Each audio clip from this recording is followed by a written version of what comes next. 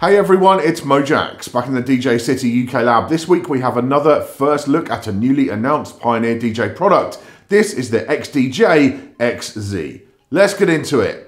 I feel like it's probably important to temper expectations out of the gate with the XDJ-XZ. What this unit is not is a full-on 4-deck standalone device, which I suspect some DJs will still be hoping to see from Pioneer DJ at some point. The XZ has just 2 standalone decks when you are playing off USB, and to a degree when playing off a laptop too.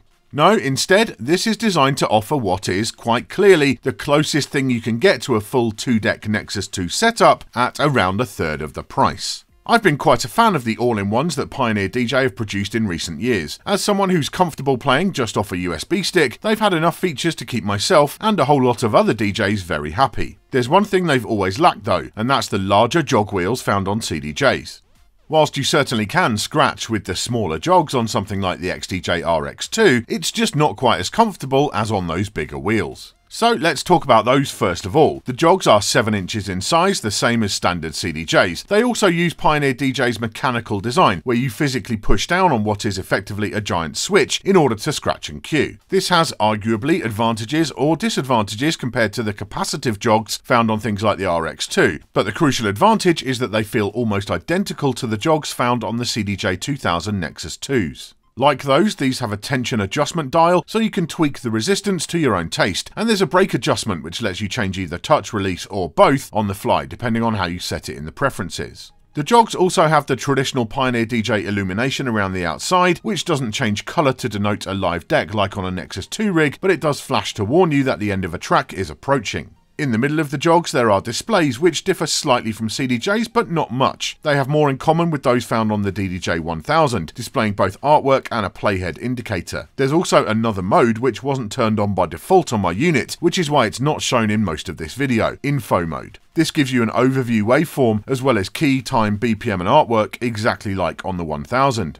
I'm actually in 2 minds about whether I would use that mode. All of that info is already displayed very close at hand on the main display, making it seem a little redundant, but it's great to have the option. Most of the rest of the deck sections have much in common with Nexus 2 hardware also. Cue, play, pause, the pitch control, sync, reverse, memory cues, and looping are all laid out in pretty much the same way and do the same things too. As someone who spent hundreds of hours using Nexus and then later Nexus 2 players over the years, I felt immediately at home on the XZ decks, and I'm sure the same will apply the other way round. Where the XZ does deviate from the CDJ lineup is with the pad section. In standalone mode you have 4 modes for those: hot cue, beat loop, slip loop and beat jump. These are all available on the Nexus 2 players, but apart from hot cues are tucked away inside the touchscreen. The pads have the now traditional Pioneer DJ feel and are very responsive. It might take users a little while to remember which pad does which in the beat modes, but on the whole, pads are definitely a more user-friendly way of doing things, which I think people will enjoy. We move up to the screen then, which is also quite familiar, but instead from the RX2 instead of CDJs. Standalone Pioneer DJ playback is pretty much the same across all their recent devices, so there isn't much to trip people up. Track browsing and sorting is all standard stuff, with lots of different ways to display and work with your files, plus you have the shortcuts and everything as well. The only real change to muscle memory from CDJs is that when you click the navigation knob to load a deck, you have to choose which one. There are also dedicated track load buttons for each deck if you prefer. Once you have tracks loaded, you have stacked parallel waveforms, as well as a smaller overview waveform down below next to the track information. Over on the right hand side is all the info for the effects section, which we'll get onto now. The whole mixer section in use feels very similar to a DJM900 Nexus 2, and again, that's a very good thing. So much of feeling comfortable on gear relates to muscle memory, not having to look at controls to use them, and here the XZ excels. Faders, color effects, EQs, beat effects, cueing, all of these are where my hands expected them to be, and they work in much the same way.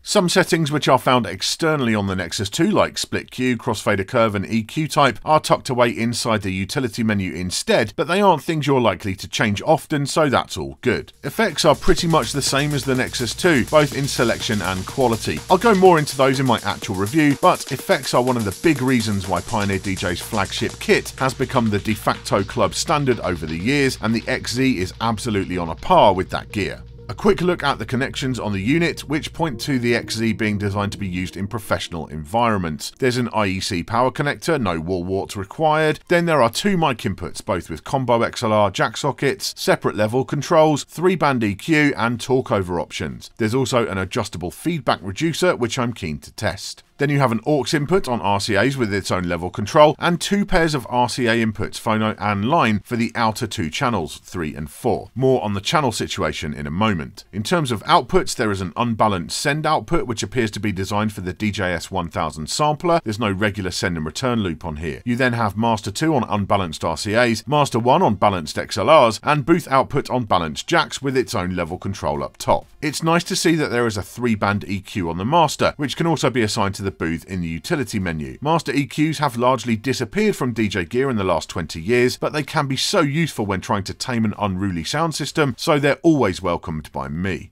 We move on to the digital connections, and this is where things get really interesting. On top there are 2 USB-A ports allowing you to connect 2 drives or sticks for standalone use. As on the RX2, this not only allows easy changeovers between DJs, but the second one of these can also be used for direct master recording in great quality, whilst even playing from the same media. All the music you hear me playing in this video was recorded via that method. Then around back you have a USB-B port designed to hook up to a computer. This works in 3 ways. You can use it for Pro DJ Link with rekordbox running in export mode, or with rekordbox performance mode, which turns the XZ into a controller, or with Serato DJ Pro, but not quite yet. Yes, like the recent DJcity-XP2, the XZ comes with both rekordbox and Serato logos on it, which makes me very happy indeed. The more cross-platform support in the industry, the better as far as I'm concerned. Sadly, the Serato DJ Pro software support isn't available at the time of making this video, but it will be along with a firmware update to enable it in the coming months. I need to spend a bit of time with the software side of things in rekordbox to really get my head around it, I think. It comes with a performance license for the software, and it does support DVS, but you'll need to buy the extra license for that.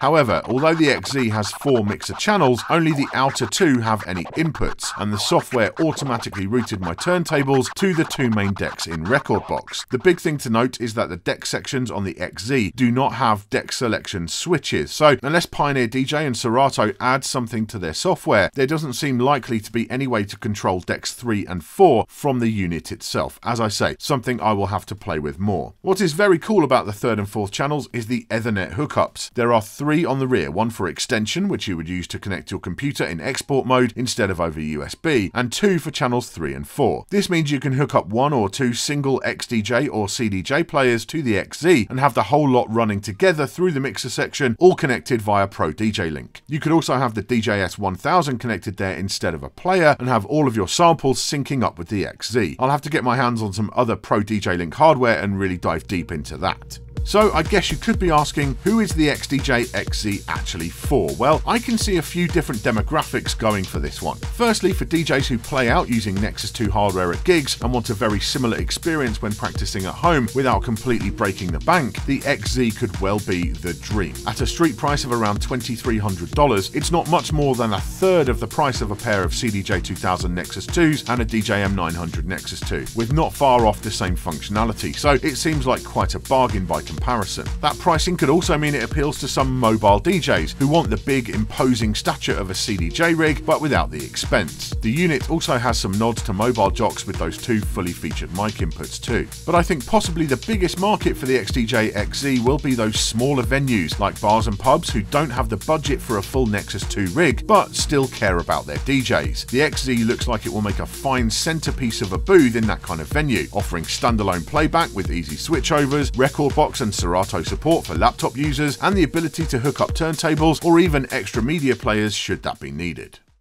So there you go, a first look at the XDJ-XZ from Pioneer DJ, a very interesting device, but again, it's a first look. I've only just got my hands on it. I'm not getting away from proper reviews here on the channel. You know, Pioneer DJ, they release a lot of stuff, and I like to show it to you because I'm excited by it, and I think you guys and girls are probably excited about it as well. So that's where all these first looks are coming from, but we will continue on with proper, detailed, honest reviews. The DJcity-1000 SRT is next on the slate. That will be the next episode that you see from me, and I'll be giving you a full detailed review on this in a few weeks' time.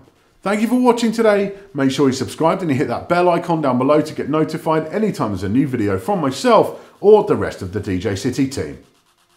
I'll see you soon.